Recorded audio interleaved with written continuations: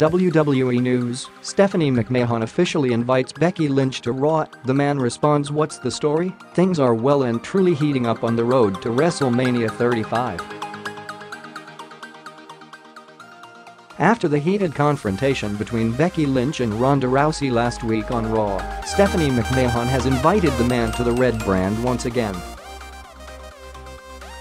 It will be interesting to see what McMahon has planned ahead of the alleged WrestleMania main event. Becky Lynch even sent a very interesting tweet out about the situation. In case you didn't know,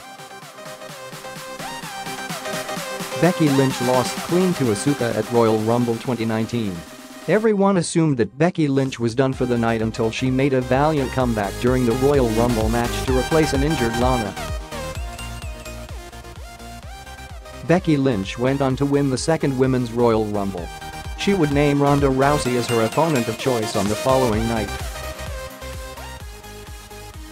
An altercation with Charlotte Flair on SmackDown Live makes us believe that she too may get added to the mix in due course of time. The heart of the matter, WWE.com made the news official. Becky Lynch would be appearing on Raw for the second time in a row, presumably to settle the score with Ronda Rousey. Becky Lynch would see the post and respond in her trademark manner.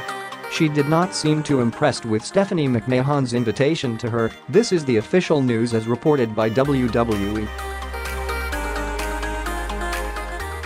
What's next? Something is fishy about the situation. It all seems like a setup to me.